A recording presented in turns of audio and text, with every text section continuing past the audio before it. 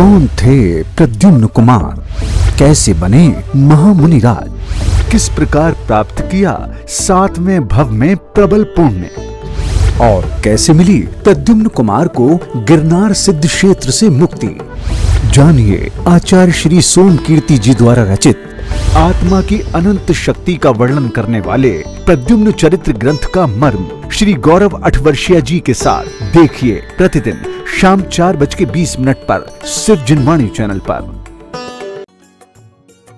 मंगल आशीर्वाद परम पूज्य आचार्य श्री 108 श्रुत सागर जी महाराज एवं परम पूज्य आचार्य श्री 108 प्रमुख सागर जी महाराज। प्रेरणा स्त्रोत परम पूज्य मुनि श्री 108 प्रणम्य सागर जी महाराज एवं परम पूज्य पाठशाला प्रणेता मुनि श्री 108 अनुमान सागर जी महाराज। प्रायोजक ज्ञान दानम गुरुकुल। नमनकर्ता नानाजी स्वर्गीय श्री उमाशंकर जैन गाजियाबाद वाले।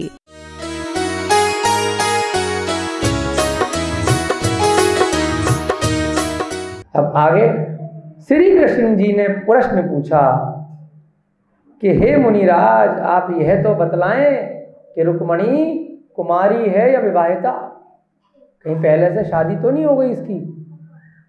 नारद जी ने कहा कि यह अपूर्व सुंदरी अभी कुमारी है, अभी विवाह नहीं हुआ है, किंतु उसके भ्राता रूप्य कुमार ने बिना किसी से परामर्श लिए, तो इसलिए चांस है। अभी उन्होंने न पिता को शिशुपाल को दिखाया है, न किसी और से भी रिश्ता आता है तो सारे रिश्तेदार पहले चेक करके आते हैं ना।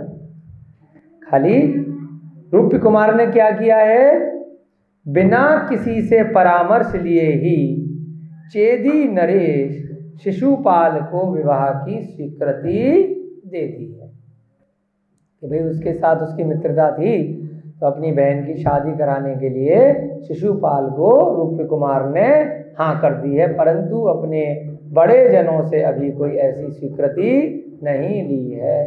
तो शिशुपाल से यदि श्रेष्ठ राजा उनकी नज़र में आएगा तो अवश्य ही वो वहाँ से शादी कैंसिल करके यहाँ पर करा सकते हैं। किसी समय शिशुपाल ने कुंदनपुर के युवराज रूप्य कुमार का सम्मान किया था। भाई जब उसने युद्ध में मदद करी तो वापस लौटते हुए सम्मान करते हैं। जैसे गृहस्थ में भी आप लोग कहीं जाते हैं, रिश्तेदारी में जाते हैं, किसी भी कार्य से प्रयोजन से, तो कुछ न कुछ गिफ्ट दिया जाता है। उसी प्रकार से रत्न आभूषणों से शिशुपाल ने रूप्य कुमार का सम्मान किया था। फलस्वरूप राजकुमार ने अपनी इच्छा से यह वचन दिया। राजकुमार ने खुद से कहा कि आप इतने गुणवान हैं राजा शिशुपाल, तो मेरी बहन है, तो मैं उससे आपका विवाह कराना चाहता हूँ। किसी न किसी माध्यम से, या तो वो आपके संग्राम के भय से खुद ही बैठ जाए, खुद ही चला जाए, अगर नहीं जाएगा तो आपको युद्ध लड़ना पड़ेगा। बस एक ही रास्ता है। कहाँ के राजा थे शिशुपाल? चंदेरी के। चंदेरी नाम से यहाँ पर भी एक स्थान है, चेदी उसका नाम यहाँ शास्त्र में आया है। चेदी या चंदेरी में शिशुपाल को परास्त अगर आप कर पाएंगे तभी जो है रुक्मणी मिल सकती है, अन्यथा रुक्मणी का प्राप्त होना असंभव सा है। क्योंकि तभी विधान है कि भाई वचन तो भले भाई ने दे दिया है, और श्रेष्ठता कैसे पता चलेगी? खाली बातों से थोड़ी कि नारायण है तो श्रेष्ठ हो गए, प्रूफ भी तो करना पड़ेगा कि भाई उसको हराना पड़ेगा, अदरवाइज आपका विवाह नहीं हो पाएगा। शिशुपाल को परास्त करना पड़ेगा। नारद का परामर्श सुनकर श्री कृष्ण कुछ उदास हो गए। ये कैसा परामर्श है? एक स्त्री के लिए फालतू में युद्ध लड़ा जाए, नरसंहार किया जाए, ये क्या बात होती है? तो श्री कृष्ण जी पहले तो उदास हो गए। उनकी मनोव्यथा नारद जी भांप गए कि श्री कृष्ण जी सोच रहे हैं कि एक स्त्री के लिए क्यों युद्ध लड़ा जाए, इससे बढ़िया छोड़ो। फिर नारद जी को तो सत्यभामा का अपमान करना था, उन्हें श्री कृष्ण जी से कोई मतलब नहीं था, ना ही रुक्मणी से कोई मतलब था। उन्होंने तो सत्यभामा के सामने उनकी सौतन को लेके आना था कि जिस दिन सौतन आ जाएगी उस दिन शांति मिलेगी, और जितने दिन इसकी आयु है, जितने दिन वो सौतन रहेगी, उतने दिन उसको देख देख कर ये जलती रहेगी, परेशान होती रहेगी। तब इसे पता चलेगा कोई सत्पुरुष आ जाता है तो उसको किस प्रकार से सम्मान दिया जाता है, तिरस्कार नहीं किया जाता। उन्होंने तत्काल ही कहा आप धैर्य धारण करें। नारद जी अब सेटिंग तो बिठाएंगे ना, थोड़ा बहुत कंफ्यूजन हो जाता है माइंड में कि करें कि नहीं करें शादी। फोटो ही तो देखी है अभी, है ना। अभी तो हमारा अच्छा खासा राज चल रहा है, एक रानी अच्छी खासी है, पटरानी और छोटी रानियां बहुत सारी हैं, तो क्या दिक्कत है, अपना चल रहा है, कोई दिक्कत नहीं। परंतु अभी भी अब समझाएंगे नारद मुनि कि आप धैर्य धारण करें, कायर बनने से कार्य सिद्ध नहीं होता। सीधे सीधे क्या बोल दिया श्री किशन जी को कि तुम कायर थोड़ी हो। वो कुछ सोच रहे हैं कि बेकार में नरसंहार करेंगे, क्या फायदा। वो कह रहे हैं अरे अगर नहीं करोगे तो कायर कहलाओगे, है ना। नारायण कोई कायर होता है क्या? कायर बनने से कार्य सिद्ध नहीं होता, रुक्मणी बिना बाधा के ही प्राप्त हो सकेगी। तो दूसरा रास्ता ही बताते हैं कि बिना बाधा के ला सकते हैं। शूरवीरों के लिए सब कुछ संभव है, जो शूरवीर होते हैं वो सब कुछ संभव है, बिना किसी बाधा के उसको हम लेके आ सकते हैं, पर कायरों के लिए नहीं। अगर कायर हो पीछे हट गए तो नहीं, लेकिन शूरवीर हो तो बिना किसी बाधा के हम रुक्मणी को लाने का प्रयत्न कर सकते हैं। अतएव चिंता की आवश्यकता नहीं है ना। क्या कहते हैं, डोंट वरी, नो टेंशन, है ना। चिंता की किसी प्रकार की आवश्यकता नहीं है। जिस रूपवती रुक्मणी की छवि पर आप मोहित हैं, उसे मैं उसके माता पिता के महल में देख कर आया हूं। आपने तो खाली चित्र देखा है, मैं तो साक्षात देख कर आया हूं। आप यह दृढ़ विश्वास कर लें कि वह आपके महल में अवश्य आए। ऐसा नहीं हो सकता कि वो इस महल में नहीं आए। किंतु उद्योगिनः पुरुष सिंह मुपैति लक्ष्मी। क्या मतलब है? उद्योगिनः पुरुष सिंह मुपैति लक्ष्मी। उद्योगी पुरुष सिंह को ही निधि प्राप्त होती है। क्या अर्थ है इसका? कि कुछ तो आपको उद्योग करना पड़ेगा। सिंह भी घर बैठा रहे तो उसको कुछ नहीं मिलेगा, कुछ तो उद्योग करना पड़ेगा। शिकार करने के लिए जंगल में निकलना तो पड़ेगा ना, तो कुछ तो उद्योग आपको करना ही पड़ेगा। निष्प्रही को नहीं, यानी कि जो कुछ भी कार्य नहीं करता, मोक्ष जाने के लिए भी कुछ ना कुछ प्रयोजन उद्योग करना पड़ता है। अब कौन सा उद्योग है वो? ध्यान का, है ना। पहले गुण स्थान से धीरे धीरे ऊपर जाकर 13वें गुण स्थान तक अगर पहुंचना है, केवल ज्ञान को प्राप्त करना है, तो ध्यान का भी तो उपयोग है। खाली ऐसे ही कुछ करोगे ही नहीं तो कैसे? अब ध्यान भी किस अवस्था में? निर्ग्रंथ अवस्था में, परिग्रह रहित होकर के। मोक्ष के लिए भी उद्योग करना पड़ता है ना। सम्यक दर्शन, सम्यक ज्ञान, सम्यक चारित्र के साथ में कोई भी चीज बिना किसी उद्योग को करे नहीं मिलेगी। तो इस प्रकार से उन्होंने कहा कि निष्प्रही को कुछ नहीं मिलता, उद्योगी को ही सब कुछ मिलता है। यदि स्त्रियों में रमण की उत्कट अभिलाषा हो तो रुक्मणी को प्राप्त करें। यदि आपको सर्वश्रेष्ठ स्त्री रुक्मणी के साथ विवाह करने की, रमण करने की कोई इच्छा उत्पन्न हुई है तो आप रुक्मणी को अवश्य प्राप्त करें। जिस प्रकार पूर्णिमा की तुलना में अन्य किसी रात्रि की शोभा नहीं होती। उपमा दी जाती है ना, समझाते हैं किसी मित्र को, आप लोग किसी पुत्र को, किसी भी साथी को, है ना, किसी भी आपके स्टूडेंट को आप सब समझाते हैं तो कुछ ना कुछ कंपैरिजन करते हैं, तुलना करते हैं। तो ऐसे ही श्रृंगार रस में अभी बताया ना कि संसार में जितनी भी श्रेष्ठ वस्तुएं हैं उनसे उपमा दे देकर किसी के मन को मोटिवेट किया जाता है, आत्मविश्वास जगाया जाता है कि पीछे नहीं हटना। जैसे पूर्णिमा के चंद्रमा की उपमा है, उसकी तुलना में अन्य किसी रात्रि की शोभा नहीं है, उसी प्रकार एक रुक्मणी के अभाव में आपके अंतःपुर की शोभा नहीं है। आपका नारायण कहलाना व्यर्थ है।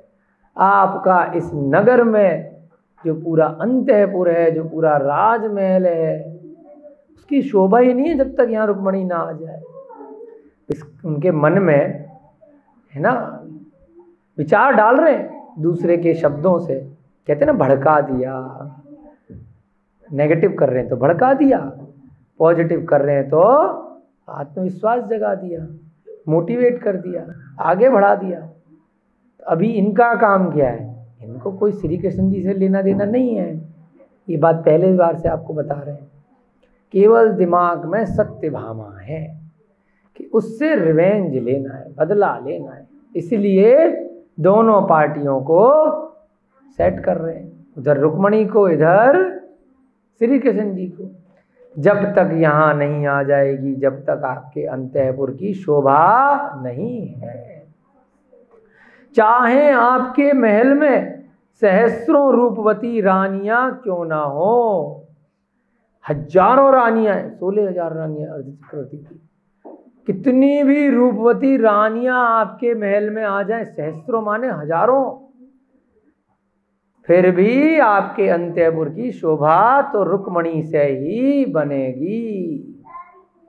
इस प्रकार श्री कृष्ण जी के चित्त पर वांछित प्रभाव डालकर, दिमाग में डाल दिया।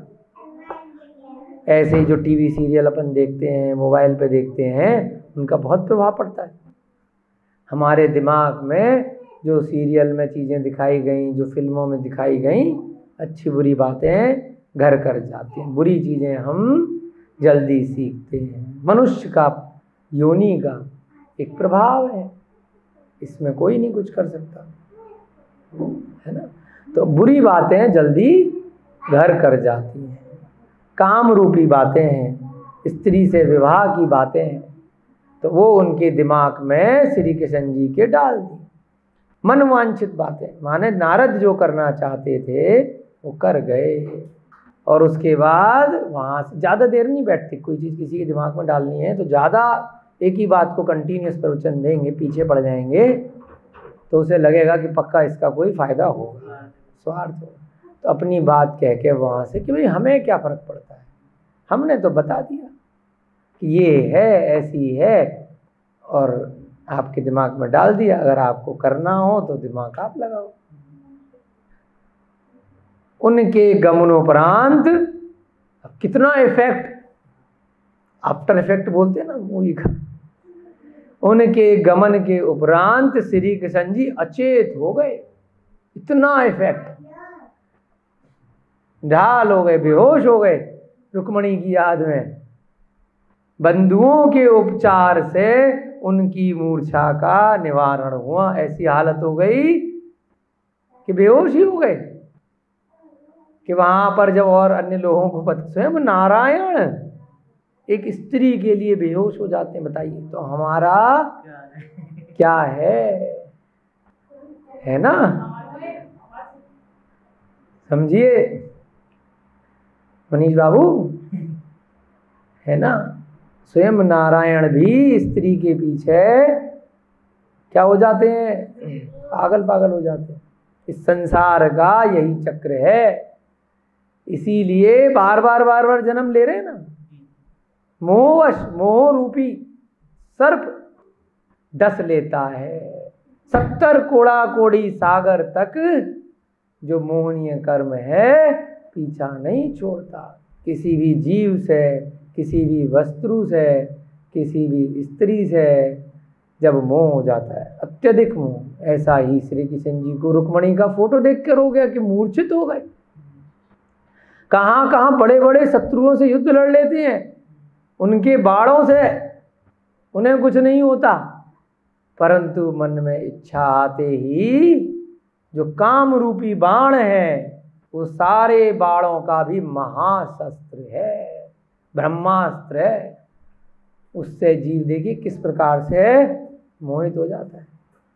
तो ये सारी बातें क्यों बताई हैं इन ग्रंथों में कि हमें इनसे आगे चल करके बचना है। भले ही नारायण फेल हो गए, परंतु हम लोगों को उन बातों से बचना है, क्योंकि कुछ भी प्रयोजन नहीं है, सब खत्म हो गए। कहाँ गए वो राम और सीता, है ना, वृंदावन मारा, सब चले गए। श्री कृष्ण जी भी चले गए। वो धरती वहीं की वहीं रह गई जिसके लिए इतने बड़े बड़े कौरव पांडवों के युद्ध हो गए, रावण के राम के युद्ध हो गए। कहानियां हैं, लेकिन सीख रहे हैं क्या? सीख तो कुछ भी नहीं रहे। लड़ रहे हैं उन कहानियों से कि उन्होंने भी मारा था तो हम भी मारेंगे। तो इन ग्रंथों से हमें क्या प्रेरणा लेनी है कि नारायण ने भी बहुत कुछ किया, चक्रवर्ती ने भी बहुत कुछ किया, बहुत सारे अन्य महापुरुषों ने भी बहुत सारा कुछ किया। कंस भी कितना बड़ा राजा था, मर गया ना, कुछ कर पाया? कुछ नहीं कर पाया, है ना। बहुत सारे ऐसे उदाहरण आते हैं जो ज्ञान को युद्ध रणभूमि में प्राप्त कर लेते हैं, है ना। पद्म पुराण कभी आपका स्वाध्याय चलेगा तो राजा मधु हाथी पर बैठे हैं, शत्रुघ्न से युद्ध हो रहा है राम के भाई, और वहां पर हार जाते हैं। मथुरा को जीतने के लिए शत्रुघ्न राजा मधु पर चढ़ाई करता है। राजा मधु हाथी पर लहूलुहान हो जाते हैं, हार जाते हैं, और तुरंत उन्हें ज्ञान प्राप्त हो जाता है कि पूरे जीवन भर मैंने इतने युद्ध लड़े, इतने स्त्रियों के पीछे, रानियों के पीछे रहा, परंतु अब नहीं चेता तो कब चेता। वहीं हाथी पर बैठे बैठे वस्तुओं का त्याग कर देते हैं, केश लौंच कर डालते हैं। हाथी पर बैठे बैठे तुरंत ज्ञान हो जाता है कि ऐसे ही मर जाऊंगा तो त्रियंच गति, नरक गति इत्यादि में जाऊंगा, और अगर यहीं बैठे बैठे निर्ग्रंथ मुद्रा को धारण कर ली तो शायद समाधि मरण कर जाऊंगा। ऐसी हालत देखकर स्वर्ग से देवता आ जाते हैं और पुष्प वृष्टि करने लगते हैं। स्वयं शत्रुघ्न भी नतमस्तक हो जाते हैं, क्योंकि पहले तो आता ही राजा हाथी पर बैठा था, अब मुनि महाराज बैठा है। कितना फर्क हो गया, समस्त परिग्रह का त्याग कर दिया। तो ऐसे उदाहरणों से हमें सीखना है। एक ग्रंथ के साथ अन्य अन्य ग्रंथों के प्रसंग आ जाते हैं तो उससे आप लोगों को यह नहीं समझना है कि कहीं का कहाँ पहुँच गए। हमें ये बताना है कि श्री कृष्ण नारायण भी किस प्रकार से स्त्री के फोटो पर किस प्रकार से सम्मोहित हो गए, तो हमें ऐसा नहीं करना। सारी महापुरुषों की बातें जब वो मनुष्य भव में थे, सारी बातें नहीं सीखनी। यदि वो राधा को घुमाते थे, है ना, बांसुरी उसे देखकर बजाते थे, रास लीला रचते थे, नृत्य गान करते थे, तो करते होंगे। यदि अब हम करेंगे तो बहुत सारा कानून भी है।